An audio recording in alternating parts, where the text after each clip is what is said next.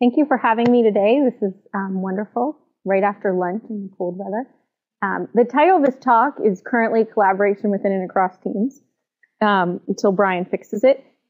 What I want to do is start by talking about why we're studying collaboration within and across teams. So if we take a typical task that we might be interested in using teams to solve, here's an oil spill, one that matters a lot to us in Orlando. And you imagine that sometimes tasks or a potential impending pandemic bring about the need for mass scales of coordination, bigger than what we would typically get if we tried to study coordination among individuals working within a coherent team, or even within one organization working towards, with multiple people aligned towards some organizational goal. So if we think about the response to this, we can look up at the top. There's an immediate multiple crews working on multiple ships that need to work together to abate the disaster. There's a more slow-paced recovery effort in terms of the cleanup operations. There's a command and control structure in place, coordinating what's going on. Ultimately, we've got a situation where the organizational dynamics are much more complex than what we would typically study if we look at teams or organizations as a big. So in terms of unit of analysis, right, in order for us to be able to answer the question, how do we make this system work? How do we get a bunch of people that have this important task to do on the same page working together so that they're ultimately successful at accomplishing that task?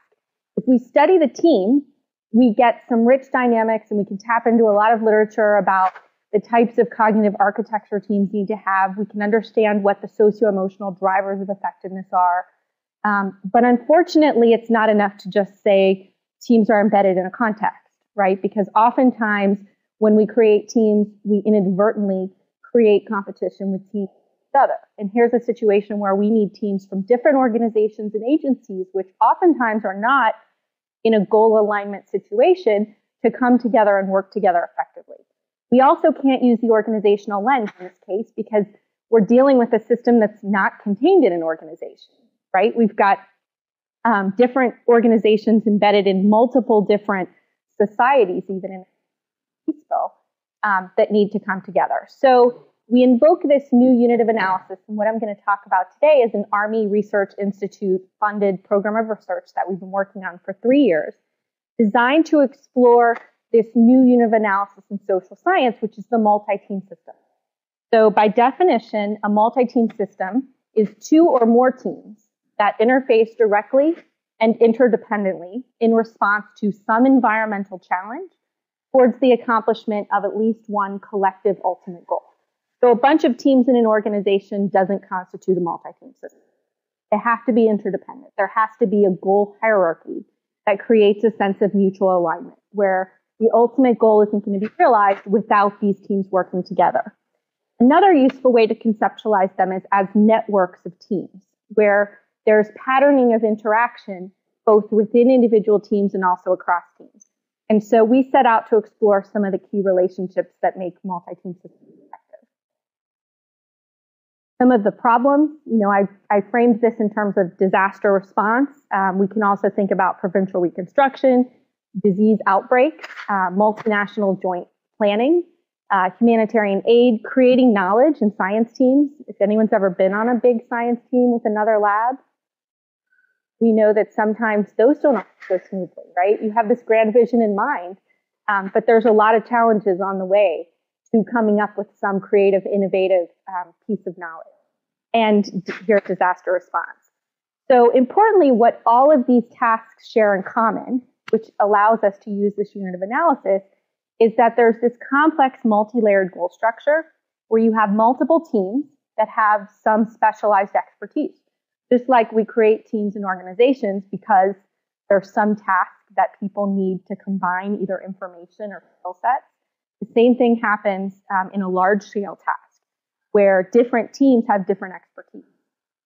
There's often multiple organizational boundaries that are shaping and constraining the behavior of individuals.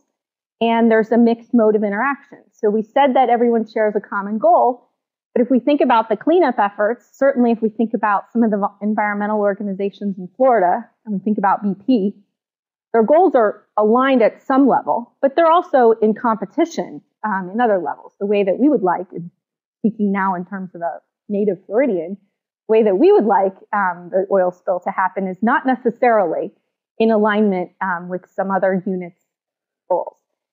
And lastly, they're distributed, right? This is a problem that social psychologists figured out an awful long time ago, that you can't create big teams, right? Past a point, because you have this constraint on the amount of information people can process, right? As the number of possible relationships increases exponentially as you add one more member, you inherently create these systems where people are in different places coming together in these coupled systems. And so ultimately, this boils down to how do we understand the collaborative processes that are playing out both within the team and also across the team. So with that said, when we started working on this problem, we came at it with the idea that the ultimate solution was going to involve leadership. That ultimately, this is a problem that we need to study in regard to what we think is going to be able to leverage it and fix it. So I love this quote from Craig Kaiser. We assume that leadership is a solution to the problem of collective effort, the problem of bringing people together and combining their efforts towards success and survival in organizations. This was a piece in the American Psychologist where they were critiquing the leadership research, arguing that much of the leadership research is really blind to effects of leaders on these kind of mid-range phenomenon. Another way to think about this, early research where we looked at leadership in multi-team systems found that it's a complex phenomenon, because when you study leadership in a team, it's easier to study leader-subordinate relationships when you know exactly who the leader and the subordinates are. But when you're looking at these systems, leadership is playing out at multiple levels simultaneously. So we can't really understand leadership effects in a vacuum, because what one leader is doing at one level is directly affecting what's going on at another level. And so our guiding research question for the first study that I'm going to talk about is how internal leadership and external leadership impact the functioning of multi-teams. So this is our original taxonomy, and we developed this based on two traditions. And one of them, on the left, you see the locus of leadership. So Fred Morgeson and colleagues have a great typology where they lay out the problem of leadership in teams, and of course we're extrapolating to multi-teams, is one about understanding what needs to go on with a team and a leader that's part of the team versus a team who's external to the team. And then some work that I did, that's actually a dissertation publication with my advisor, Michelle Marks, found that there are essentially two basic functions of leading in a team. One is strategy and planning, and another is coordinating and getting people on task. And so we can think about here this basic leadership framework where you have leaders inside teams, leadership outside teams guiding multiple teams, and both collectively, these leaders need to accomplish both of these functions. So we sort of propose that the internal leaders of teams will meet the external needs of the system by enacting these two functions. Again, this is building on functional leadership theory. And importantly, that external leadership is actually setting the context. So it's not enough to just understand in this, we think back to this oil spill example, what the critical leadership functions are in getting these teams to do what they need to do, but what is the leadership coming down that's setting the context to either make their actions effective or not. So we do what all good psychologists do, and we make the problem tractable. So we design manipulations based on some theoretical ideas about what should work in this way. So if you look here, this is our research model. The first set of hypothesis was that internal functional team leadership, so having leaders and able to enact these functions within their teams, would enable multi-team systems to develop a cognitive architecture that they need to be successful. And let me be more specific. In the teams literature, we often talk about this concept called transactive memory, that teams need to know a lot of stuff, right? And it's inefficient for everybody to know everything. What's efficient is for different people to specialize their expertise, and then for there to be a common retrieval system where team members can efficiently access, know who's an expert of what information. So one of the ideas here is that we can raise that construct up and think about in a multi-team system, part of the challenge is not getting everyone to have the same view, but creating this distributed memory system where teams understand what the critical functions and expertise of the other teams are. And so we propose first that we can extrapolate that relationship from the team level to the multi-team level. Second, hypotheses 2 and 3 propose that the context, the leadership being enacted hierarchically from external leaders, is going to shape the effectiveness of what team leaders do. So when external leaders are engaging in the strategy function, right, that will enable the effectiveness of teams when these two are in alignment. The same thing with the coordination function. So most things in organizations work that way, right? We have this kind of alignment logic. If everybody's aligned with everybody else and form follows function, right? We could pull from architecture that operations will work more smoothly. So that was our hypothesis, that having this cognitive architecture at the system level would enable effective communication across the boundaries of different teams, that would enable effective intelligence sharing. I'll explain more about that in a second. Then ultimately, these systems would perform better to the extent that they had this. So this was a study to identify these basic relationships, to look at the impact and influence of leadership when it's coming from multiple levels of a collective at the same time. We did what all good psychologists do, again, and we set up a laboratory task where we could model some of the core fundamental processes of these systems in a highly controlled setting, and we could randomly assign and look at what happens under different conditions. So the data I'm presenting here, these are 78 multi-team systems with 468 people total. They went through, each MTF went through a 4.5-hour testing session. It was a 2x2x2 repeated measures design. So it was a mixed design with where we manipulated internal sort of team leadership by having a control in an experimental condition that was between subjects. So there were 2 team leaders in our multi-team system who either were trained in these functions or not. Then we manipulated in a between subjects design, the command level hierarchical leaders engaging in this planning function.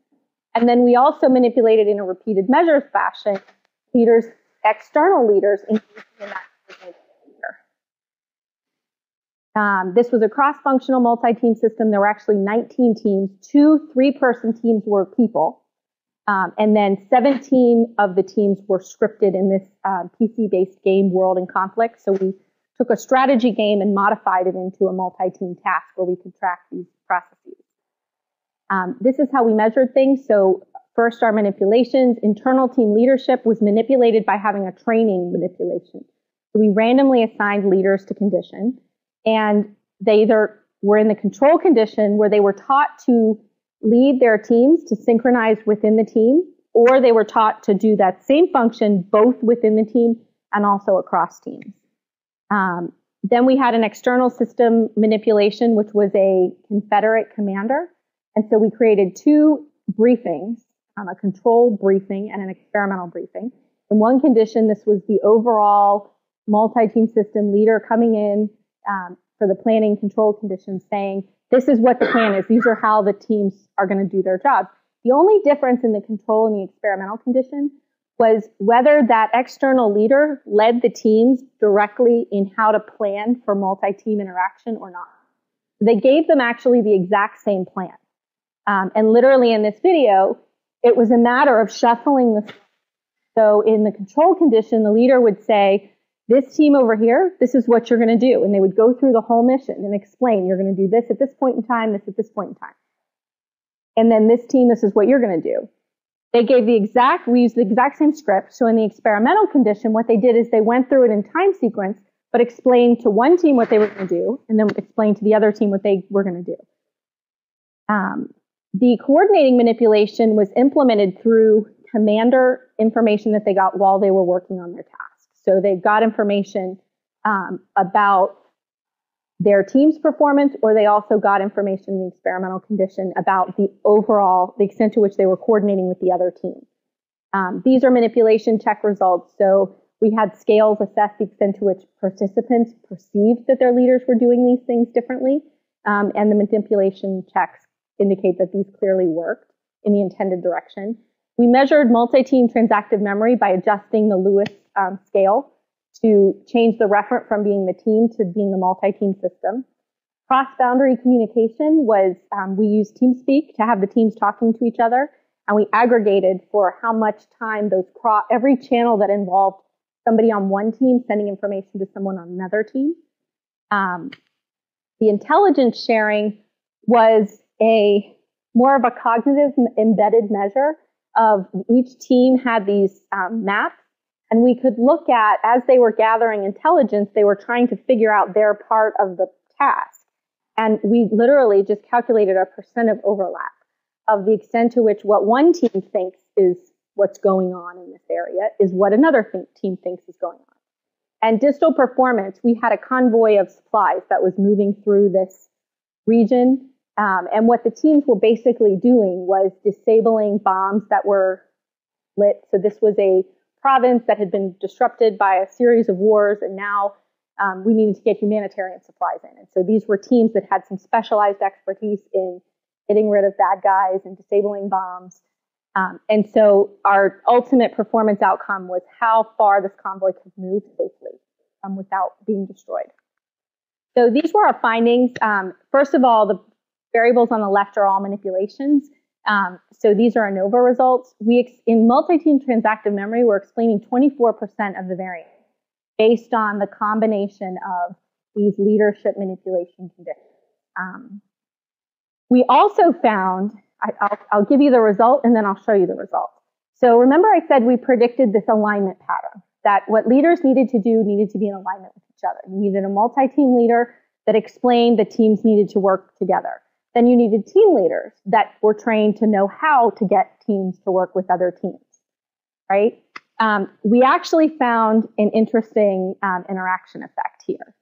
So I'll come back to that pattern. But these interaction patterns are explaining significant variance in the extent to which they're developing multi-team transactive memory. That's related to the amount of communication that's going across the team. So when they understand what the expertise of each team is, they send them information. That's related, the extent to which they send them information, to the extent to which they have a common understanding of what's going on and they share intelligence. And that's a real beta weight on a 0 to 1 scale, explaining that convoy movement. So I promised you interesting effects here with leadership. So this was our examination of the interplay between, at the top, what an external hierarchical overall leader is doing and what a team leader is doing. And again, we expected that basically more was better. If they were both in the experimental condition, that would be the best. You have a command leader that's setting the stage for these teams to work together, and you have a team leader who knows how to. We actually found a neutralizer effect. So if we think back to old leadership theory, Kerr and Jeremiah substitutes and neutralizers for leadership, we find this interesting context effect. So if you look on the left, or if you look at that dotted line, that's the experimental condition of the command level experimental leadership, right? So training leaders, which is across the bottom, this is the control condition for team leadership and the experimental condition. If we trained the team leaders, but they were under the influence, this command leader had set the stage for these teams to work together, it completely neutralized the effects of the team leader's jobs, right? Whatever they did was no longer effective. On the other hand, it worked exactly like we would have expected, only if they were in the control condition, right? So we're seeing that if the command leaders didn't prompt the teams to work together, but the team leaders had that training, that benefited multi-team performance. It's almost this rigidity explanation, right? That having command level leadership pushing something down is making them the teams less responsive to what their team leaders are doing, which is inherently, by virtue of the fact that they're embedded within the teams, more reactive and receptive to what their task demands are, right? A commander can come in advance and say, this is the plan, but it's subject to change. So Next, we looked at the extent to which what those external leaders were doing was not advanced planning, but actually during the mission of the team, providing them with information that would help the teams work together. And in this case, we found an enhancer effect, which is the opposite. That actually, if we look at these same conditions, that straight line is the mutual adjustment control. So team leadership did not help these teams, right? Unless they were also getting that same leadership during the real time. And they needed both levels of leadership reinforcing each other. So some new insights from this into leadership. Functional leadership is clearly important. This idea that there is a strategy function and a coordination function that needs to be met to get people working on the same page. And that they're not all these neat relationships that we would predict, that there are these significant context effects. So a leader doing his or her job in the context of what another leader is doing, as obvious as it sounds, right, is going to either enhance or neutralize the effects of that leader. Some insights into organization. This multi-team level transactive memory system had a potent effect on enabling these teams to communicate across boundaries.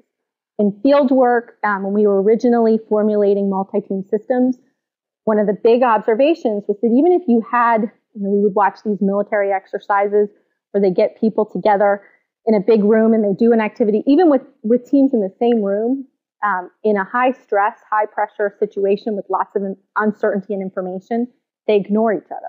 They let me focus on what I'm doing and do it well and not share information. I love this example. I did this lab study when I was a graduate student, and we had a multi-team system comprised of 2 teams of 2, and they sat in the same room, communicated through computers, and we had a little switch box that they could flip to talk to the other team or not. And we would go through all this training and we would manipulate whether they were trained to engage in process. And we had these sophisticated designs. And then as soon as we let the teams go to perform their mission, they would say, this is too confusing, turn the communication off, right? And completely do their own things. But they were playing an F-22 fighter jet. And one team was flying a plane and they only had missiles that could lock onto enemy airplanes. The other team was flying a plane in the same place.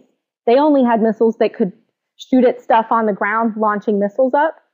So you would have this team that was getting shot at by missiles from the ground, flying the plane. Heaven forbid they would turn the switch and tell the other team to shoot the enemy, right? It was too challenging. So it was a clear kind of entree that gaining this coordination going on simultaneously is not automatic.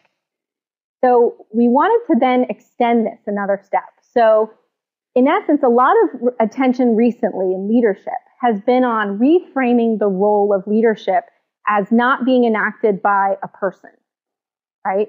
So if you have a team of people, why do we have to have a leader? In a highly structured team, you have a leader, but sometimes it's a self-managing team and everybody does it. If what needs to happen is they need to plan, 2 people could plan. They could rotate leadership. They could distribute leadership. So we wanted to look at the relative utility of vertical leadership, which I'll call traditional leadership. You have a leader of a team, versus collective leadership, where it's a patterned interaction of multiple people leading the team. And next, we wanted to test more context effects. So the relative utility of forms of leadership depend on the architecture of the MTS. And we wanted to look at 2 specific aspects. So the classic group studies, right, which argue that the 2 basic things that need to make a team work. Anyone remember them? Everyone remembers. Task and people, right? So we go through this. We can go back to Tuckman's work at the forming, storming, and there are 2 leaders that emerge, and one does task and one does relationships, right? So what we wanted to look at is we can extend that logic and think that essentially the reason for thinking that way, is that a group needs 2 things to happen. One is they need to be able to do whatever it is that they're tasked to do. They need some task structure that's conducive to performing. Second, they need to be able to stay together, right? If they can't stay together, then they're not going to be very viable for very long. So both of those functions need to get met.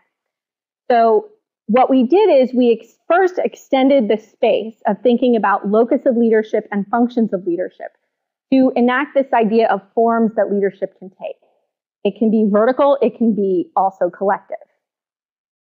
And next was to extend this idea of structural contingency theory to propose that these relationships between leadership arrangements and the properties that make teams work depend on the structural properties that the systems are working in. And by structural properties, I think we can conceptualize these both as things like communication structures, who's talking to who, and also the extent to which there's a trust structure in place where lots of people trust each other versus where there are strategic points of distrust, and that this would enable MTS performance. So we propose that there would be a different effect between leadership arrangements, and I call these cross-team emergent characteristics. This is my big bucket label for the stuff that makes multiple teams able to work together. Affect, behavior, cognition. They have to trust each other. They have to identify with the larger mission. They have to actually talk to each other, exchange intelligence, synchronize what they're doing with each other. They have to have this multi-team transactive memory where they understand what the other team's jobs are. And the second property that we think affects this relationship is the communication structure. And here we were looking at a centralized versus a decentralized structure. Our participants, this data is literally still being collected. So this is the hot off the press findings. We have 66 multi-team systems. We're going to stop at 120 or when the graduate students convince me otherwise. So this is 396 people in a 4.5-hour testing session. This MTS modeled a cross-functional MTS comprised of 22 teams. There were two-person live teams and two one-person teams with a Confederate. That's sort of an oxymoron. There were two one-person teams. So the structure actually had 4 teams of 2, right? But what we did in order to economize on the subject pool was make one member of each of 2 of the teams a simulated member. So because these teams were all working through a computer, we were able to send information as though that person was real. So we pulled out part of the social dynamic. We used the same simulation. Here our design was fully crossed between subjects. 2 levels of leadership, either vertical or collective. 2 trust patterns, either they trusted each other across teams or they did not. And a centralized versus the decentralized communication structure. In the leadership condition, we created this by training those leadership functions that we know are important, either to one member of each of the teams. So for the sake of this discussion, let's imagine that 3 people, we'll leave out the Confederates, are doing one task and 3 people are doing another task and they need to work together. One person gets the training from this team to do leadership and one person gets it over here. In the collective condition, everybody got trained. In neither condition did we say who the leader was, right? It was just you're all a team and you all need to work together. But we infused the training either so that it could be centralized in a person or it was distributed. Then we manipulated the trust structure. So we created trust among everyone, and then we either let them continue trusting each other, or we broke the bonds of trust across the teams. And the way that we did that was by having them, before they do their task, they would say, how much effort are you going to put towards your team? How much effort are you going to put towards? So they had some resource points that they would allocate. And then they would sort of do the task. And this was a practice task, right, where we weren't actually recording. And at the end of the task, they would be given information that said, this is what the other team said that they were going to do, and this is what they were actually going to do. So they were thinking that they were getting real information, but they were not. They were getting information that the team said they were going to do this, and they did exactly this, and it was true. Or in the distrust condition, they said they were going to work and help the other team, but actually they didn't. So they believed that, and we checked that with the manipulation. The communication structure was manipulated. They were assigned either to a centralized or decentralized structure, and we did that by breaking the communication channel. So we only allowed them so during the practice, they all could talk. But then we created this mission where we would put them in the task based on their condition and either allow them to talk in a centralized pattern or put them in the decentralized pattern. This is what the task looked like. So we had at the top a UN ghost team whose goal was to neutralize insurgents, a Talon team neutralizing IEDs, a Phantom team neutralizing insurgents, a Stinger team neutralizing IEDs. The first two teams were from the UN, the second two teams were from the US. So in this way, they had these multiple foci of identity. We tracked team performance, their unit goals, which were these convoy distances, but we were most interested in this multi-team goal, which if you think about their task, right, they're in this region and they're trying to get, ultimately the US has some convoys of US officials that they're trying to safely get through this area. The UN has some convoys of their officials that they're trying to safely get through this area. But ultimately, the whole reason that they're there is to save lives by getting these humanitarian supplies safely through, and that requires coordination between the US and the UN. So we tested this idea of multi-team structural contingency theory, and here's what we found. So this is a plot. I could show you all of the analyses, but I think these are the most interesting patterns. First, if we look at, there was a significant interaction between communication structure and trust structure, right? So again, they were either centralized or decentralized, and they trusted the other team or they did not trust the other team. Notice what bar is the highest. What condition was that?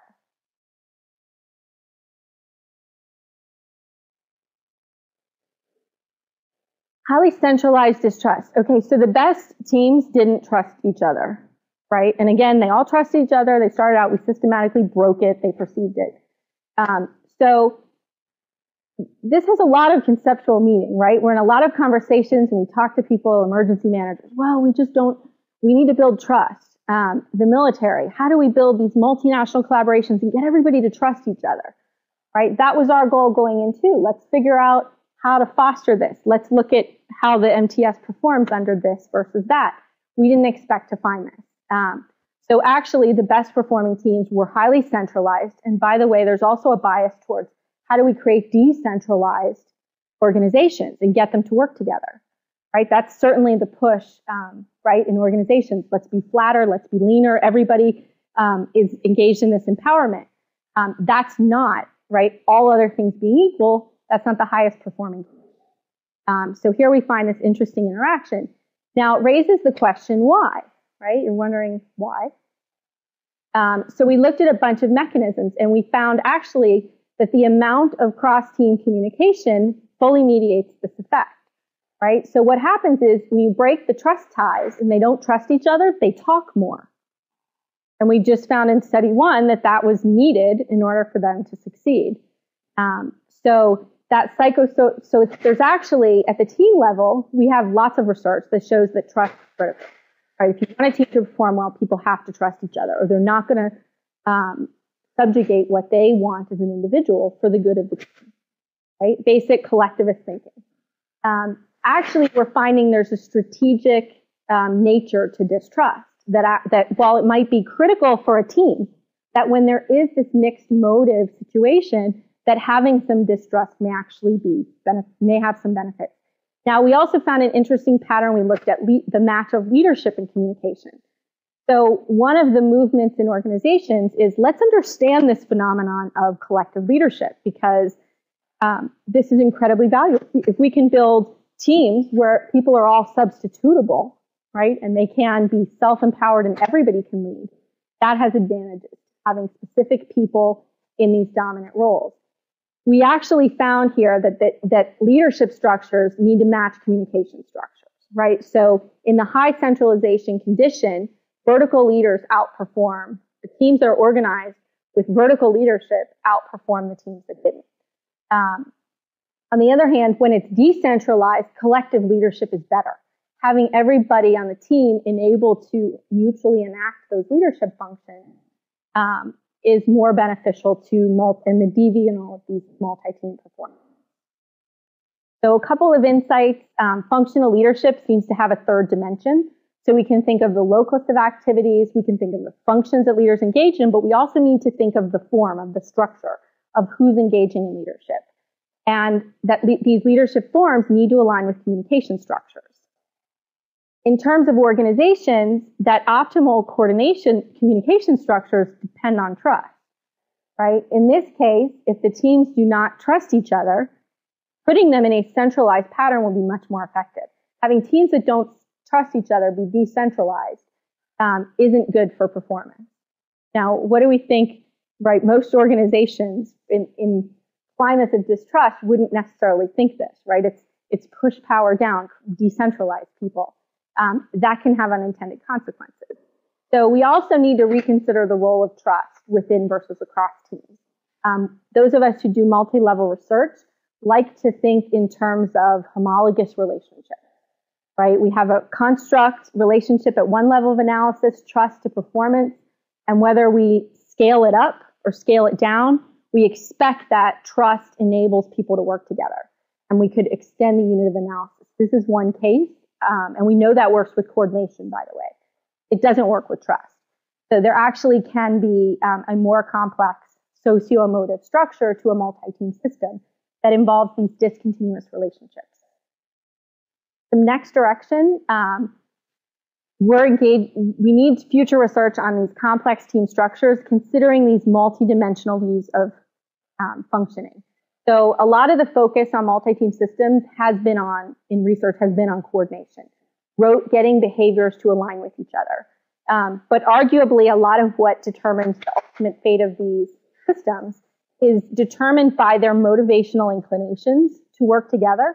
Not just about having the technology to do it, they also need to have the desire to do it and the motivation. They also need to have, notice we gave them this communication structure, but depending on whether they trusted each other, it either was helpful or detrimental. So these things are influencing each other. We need to pay a lot more attention to the patterning of these multidimensional, not just look at things like the amount. And so my conclusion is that I think what happens matters less than we think, right? It's much more about how things happen. So a couple of ideas. When we're thinking about information sharing, there's been tons of research in teams that talks about information sharing, and we focus on what they share, whether they're sharing common information or unique information. But we really need to think about who's sharing information, who they're sharing it with, and when they're sharing it, right? That's much more a question of pattern than it is amount or even amount of what type. In terms of leadership, this suggests a shift away from thinking about what a leader does to thinking about the pattern of how leadership is being enacted within a complex system. And third, when we study affect and motivation, we need to move away from thinking about just how much trust do we create, right? I was at this NATO conference 2 weeks ago. We had this panel on comprehensive approach to operations, and we spent a whole day in the room with NGOs and diplomats engaged in comprehensive operations, right? And everyone's saying, well, the problem is trust. If we could just get everyone to trust each other, we could fix the situation in Iraq and Afghanistan.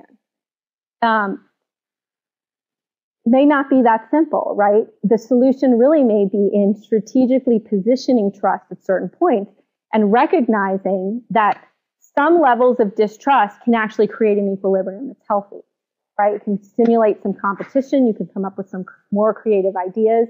And it's really spurs some interesting ideas for future research about these patterns of trust and distrust. And I just want to thank all of my great collaborators. The first three at the top, this was funded research with co-PIs John Matthew at University of Connecticut Business School, Christian Riesick at Drexel Business School, and Sean Burke, who's at UCF in the Institute for Simulation and Training. And that's my Smiling Face Lab with my great doctoral students who helped make this happen. So, next slide. So, questions?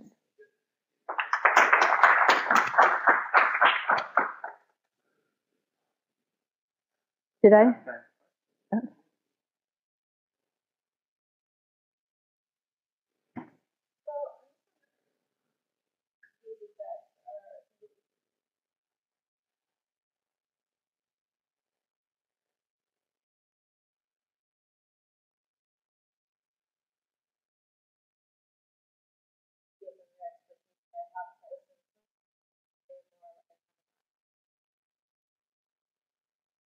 How would you expect it to do, but how you kind of put in that as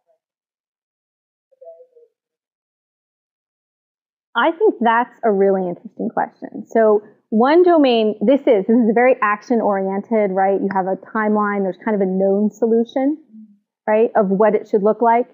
But when you think about innovation, can you argue that information exchange is any less critical? Right? So I think that I think the phenomenon here is really this co-opetition. That when you have different teams working on some problem, that to some extent, even take science teams, multiple labs at multiple universities working together, to some extent, it's good that they're competitive with each other, right? We know that creates arousal, that creates energy. It creates a pressure to do a good job. And if we think about the distribution of labor in a large collective, right? Just think about that curve. I love that line. So if you take everyone in this room formula, right? How many people are on a team? How many dyadic exchanges is it, right? And times the minus 1 or 2. And then you look at so you add a team member across the bottom and you look at the number of possible relationships and it goes like this, right? That's the basic problems in teams. You cannot create tight coupling as those numbers go up. So it's really about understanding how to nurture certain behaviors that require tight coupling at certain places and enable loose coupling but coupling, right, at other levels. So I think that it applies because of the information aspect, but I think that's also one of the most interesting, where there's not science teams, there isn't a known solution. That's the whole point.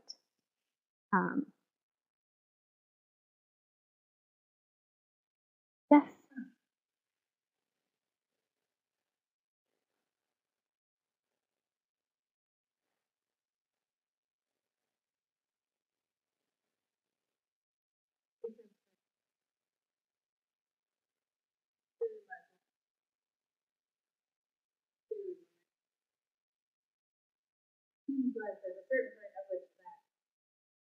Over the long run, yeah.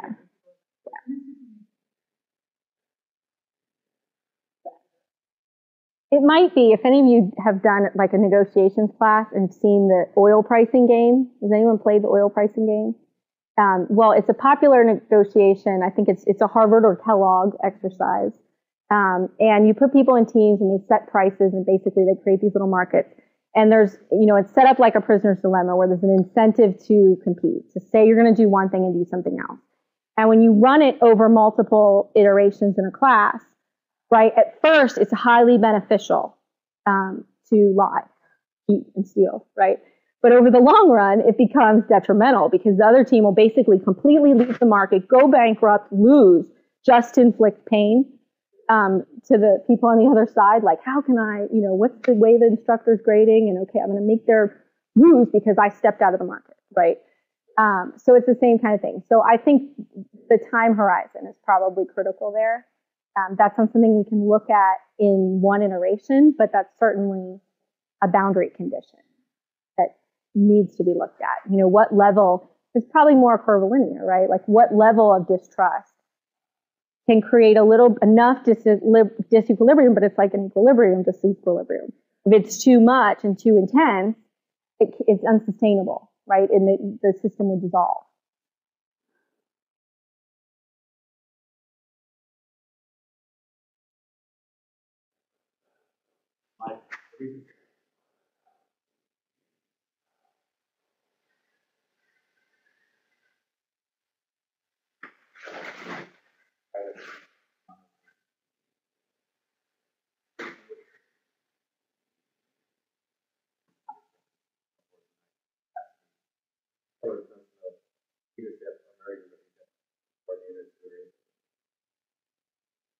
So the question I ask is, rather than trust, so like, how might like the ability to act as command process for trust? Are those things parallel or process for one another? That's self-organization, management. Place where you don't necessarily need trust. I'm not sure I understand your question. So what do you mean by managing resources? So, all console might have more of power they're able to tackle with other things. So they enter into those things, hierarchy. But so they've got access to kind of that. I guess another question is like, how did they do How do they acquire those resources? Not how they acquire them, but how they might. I don't think we've looked at that. I mean, I think it's a good question, and I think maybe certain characteristics, dispositions of people and tendencies could create that, but we haven't looked at that. We're actually, we're starting to do more with looking at the traits and characteristics of people and how they're patterned. So we have some interesting findings about the matches in traits. So one of them is that the extent to which people, like followers, certain aspects of personality are congruent with each other will affect. So if I'm extroverted, if you have a team of relative extroverts, extroversion is one thing that conveys promise as a leader, and people in teams perceive it as being important. So there may be ways to subtly signal that in these Wikipedia environments that would increase the chances that that person would acquire it. But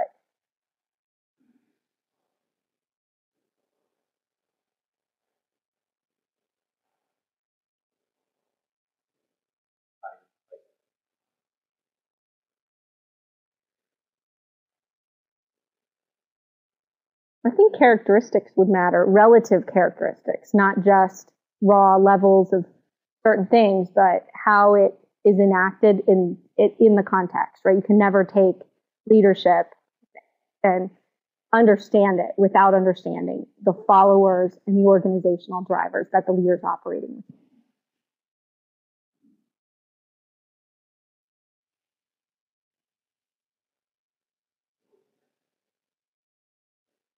What do you talk a little bit about some of the mechanisms for that? So I go back to the mostly like some other artifacts. Have two team leaders. This third team leader says there's not clear to trust them. Right. Talk about trust. You know what? We haven't done that, but we're going to. Like, I think we finished these analyses 2 weeks ago. I wanted to have, right? Not 2 hours ago, but 2 weeks ago. So we wanted to, like I said, we're actually doubling this data set, but we're collecting a lot of that information. So definitely. And certainly communication is it's a complete mediator of that effect. But we also have much more information about other potential effects, like the extent to which that distrust breaks the identity of they no longer identify with, or it refocuses their effort on different parts of the task and actually might be making them more in tune to what the other person needs and why they should be collaborating.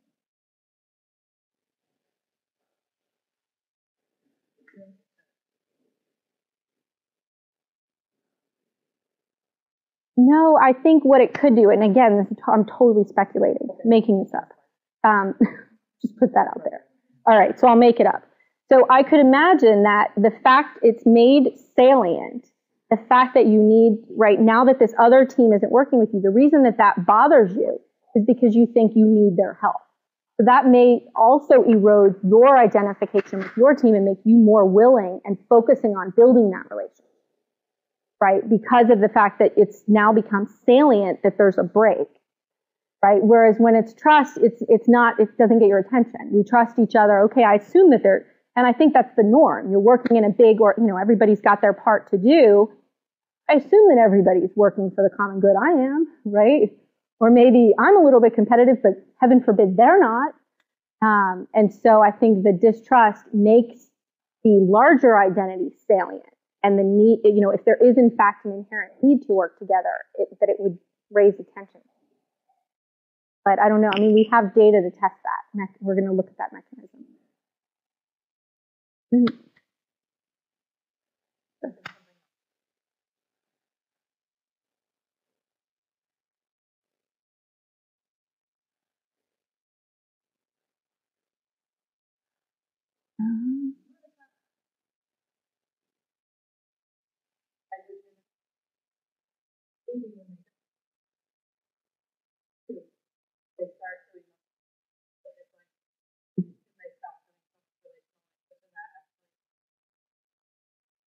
I love that idea. And while you were saying that, it made me think maybe they're not afraid to be more directive, right? Because they're not as concerned, like, you already don't value me, so what have I got to lose? I'm going to tell you I need you here now, and I don't care what you need to be doing. That's very cool.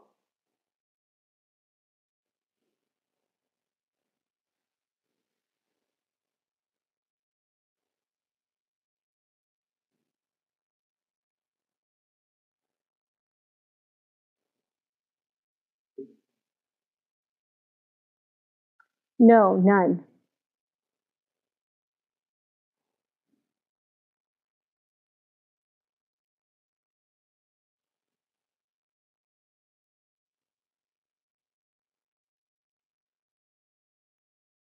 Yes, I mean, they watch this video. So we have this nice, LCD projector comes down in a room like this, and there's music playing. You're a Task Force Delta, and and they show like these provinces, and we have very creative students in our lab who make up names for them, that aren't real places or people, but kind of. So it's, here you are in this province, and people need your help, and you're going to go in this multinational task force. There's units from the UN and the US, and they're going to work together, and so they have reason to value all of those levels. We have different videos. One that's meant to, you're on this team. Your team has a long tradition of success. You've been in all these prior missions before. You've done really well. Now you've been asked to join this task force. You also have division. You're part of the US. The US is successful, blah, blah, blah. So we create all salient, but we don't actually tell them you should work towards the task force and not, because we want that behavior to vary.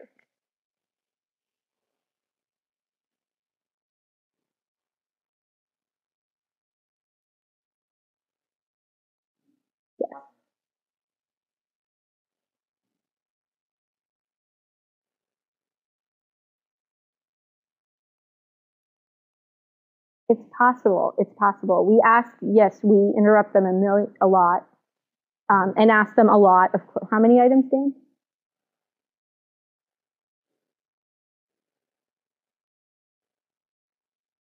Yeah, so like 800 responses in 4.5 hours. We cheerlead and, come on, read this carefully. But we get them to do it. But it could. I mean, it's not going to explain these patterns because these are experimental manipulations with random assignment and everyone's exposed to the same conditions. But you're right that it could, if there were an interaction between priming those measures and one of the conditions, that could certainly. Lindsay.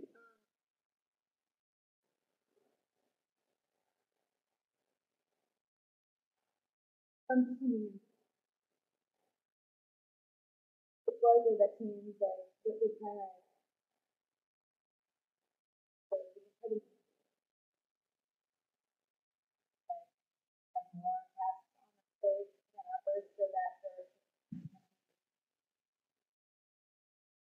achieving a particular task and coordinating with other teams.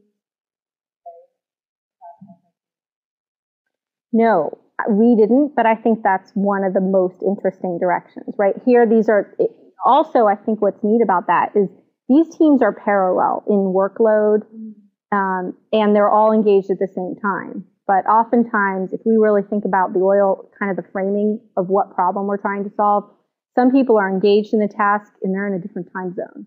And they're not working at exactly the same time, or teams are rotating. Some teams are overloaded. Those things get more and more complex in the lab, so we need people who do ethnographic research to put boots on the ground and reveal that. So.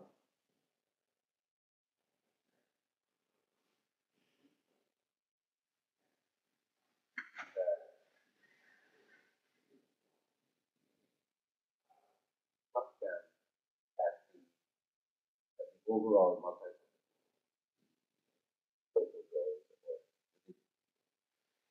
Did we? I don't think we did.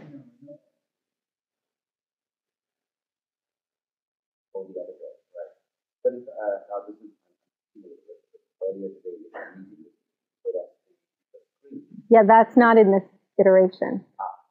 But you had those little red signs that said you were not. That's not in the.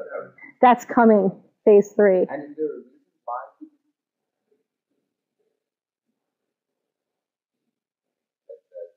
testing is help the task force as a whole, or have convoys that We do explain the goal hierarchy. So we explain, you're part of this team. The team is working to help this division get the division thing done. But ultimately what needs to happen here is that you're here for this task force to accomplish this mission. So they understand that.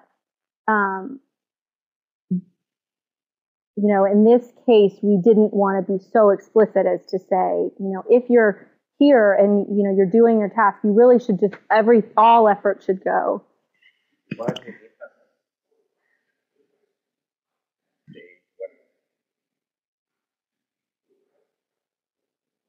I think we did. Goal commitment. We have a multi-level goal commitment scale in there. Like, to what extent is it important to accomplish team?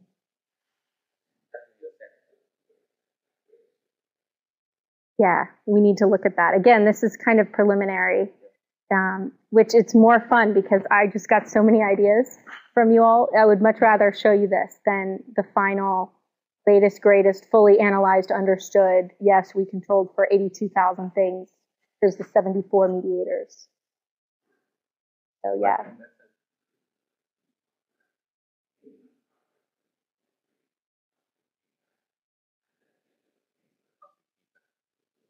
Yeah, definitely. So thank you for these. I want to again thank you as we enjoyed it.